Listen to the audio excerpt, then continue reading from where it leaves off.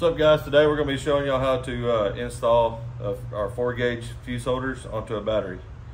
First thing you want to do, you want to take your eyelets off. They come zip tied to the fuse holder. What you're going to do is that you're going to take your Allen head wrench. It's a 4mm, and you're going to loosen up the screws inside all the way until they're flush to the outside. Then you're going to take your wire, and we send every top with 4-gauge. We send enough wire for you to cut. So this will be an example. You'll cut off about 4 to 5 inches, and then you'll use the ring terminal, the red one, to crimp on there. Make sure you get this ring terminal tight.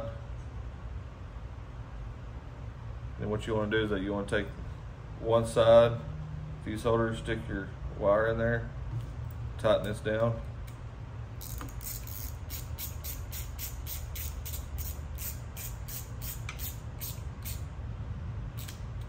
And then you want to take the wire that's coming from the top, stick it into the other side of the fuse holder, just like so. Tighten it down as well.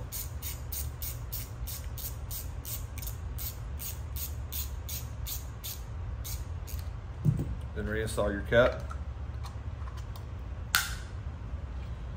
And then you'll connect the positive side to the positive side of the battery. And that's done. Then you want to take your negative wire, strip back your negative wire, install your ring terminal onto your negative wire. Take your wire crimpers, crimp it down as well.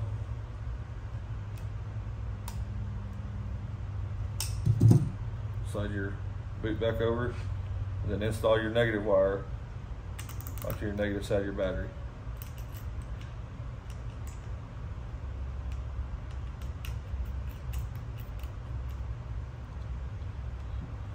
That's it. Thanks, guys.